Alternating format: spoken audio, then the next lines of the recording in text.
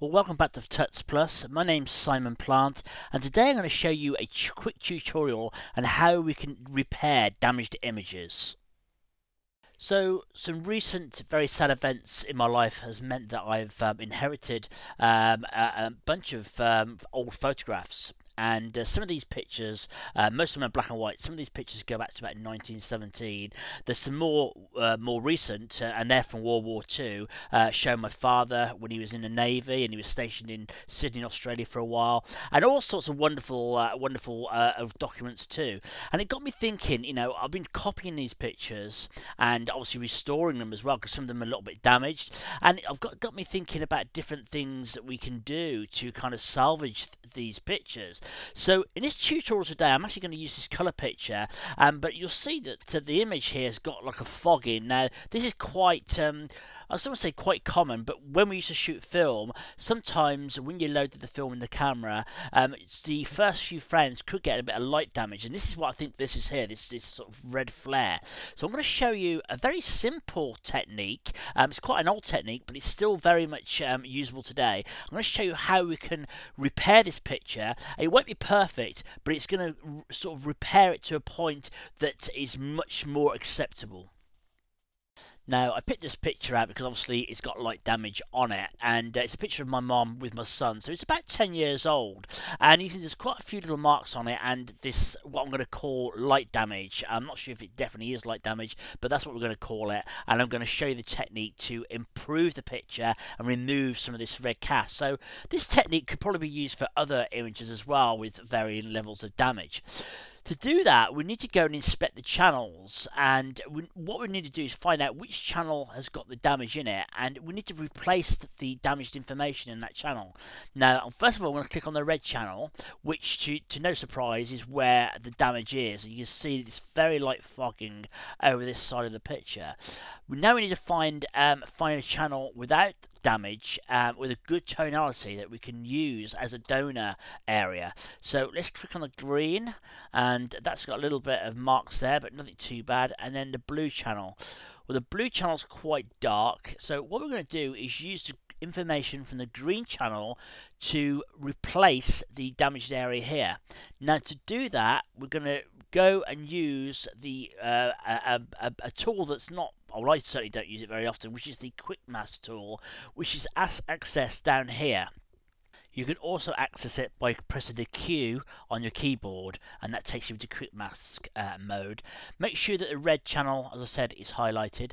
We're then going to go to the gradient tool and make sure that we've got a linear gradient selected. And what we want to do is we're going to draw in Quick Mask mode a gradient across the image, and that's going to protect the undamaged areas. So you can also hold down the Shift key to restrain the selection. And now we're just going to drag the gradient across the image to a point around there where the undamaged information is. We can then click on the Quick Mask tool again down here, and that's going to bring us up a nice selection. Going back to the channels, okay, we want to highlight the green channel now and press Command or Control C to copy.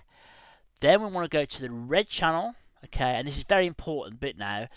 You want to then go to Edit and Paste Special and go to Paste Into, okay, and that's very important because we want to paste just the content into our selection that we've copied from the green channel.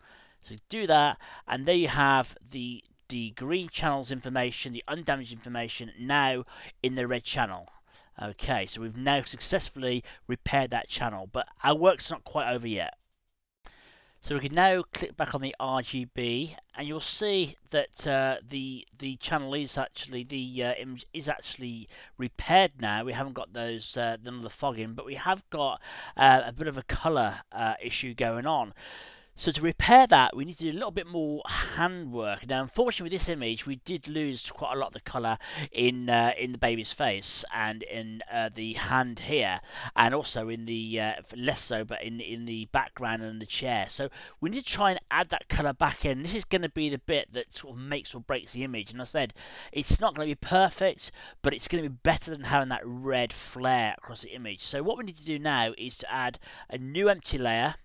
And we're going to basically paint in some colour. To do that, we're going to get the brush tool here and make sure that it's obviously very soft for starters. We're going to highlight the top layer. I'm going to leave that in a normal mode for now, but we will change that in a second. If you hold down the Alt Option key, you can sample some colour from the image. Well, you can in Photoshop Creative Cloud. If you're using other versions, that might not happen. But you need to sample some colour from the original image, and we're going to use this colour to use this to paint in the lost colour information in the image. So we're going to zoom in a little bit.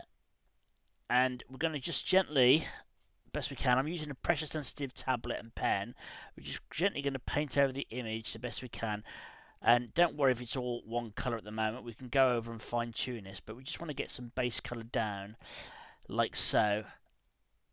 And it's best to leave it in normal mode to start with, because you can see actually where you're painting. Now bear in mind I'm doing this quite quickly just for the sake of the tutorial. But what we can do, once we've got the right sort of level of paint in the right areas, we can change the mode to colour, and that just gives us the colour we need without any side effects. We can now go over again holding down the Alt key and just sample different areas of the arm and try and, just for the best of our abilities, just try and blend some of this colour in. So you want some variation. We can also add some highlights if needed to the picture. The same with the shirts here. We can zoom in and try and paint in some of the colour here over the image, just to bring some of that colour back in.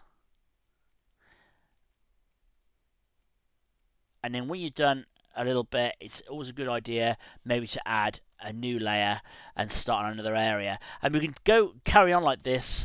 We can sample some of the colour. This is going to be a little bit more tricky with the pillow here.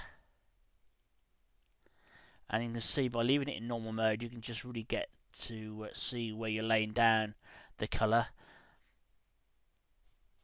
Make the brush a bit bigger. And you can also obviously vary the opacity if you're using a pressure sensitive pen, like so.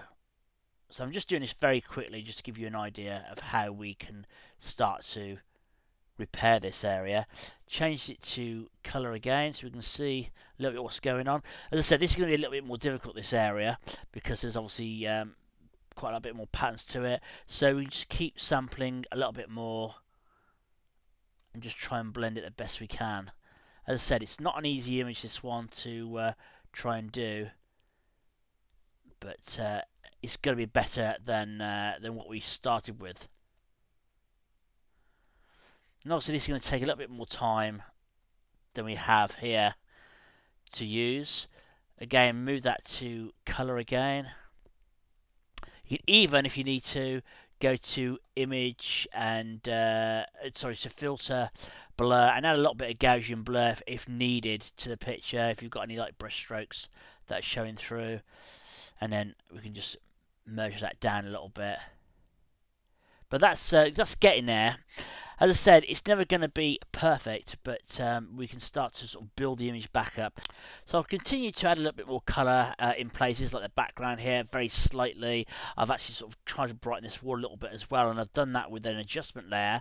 I've simply done a curves adjustment layer, and again added that gradient across the image, so it's affecting more the damaged left-hand side as we look at the screen, and less so the right-hand side. But we could go that one step further again and add some selective highlights if you wanted to. So the colouring I've done very, very quickly, so it's rather crude, but you can see when we do before and after the difference. There's before which is not very nice at all, and there's after, which, you know, is not too bad considering we've got no colour information in there to play with. So I hope you've enjoyed this tutorial, and I hope that's sort of given you at least one way to correct some damage in your images. Until the next time, thanks for watching. Cheers.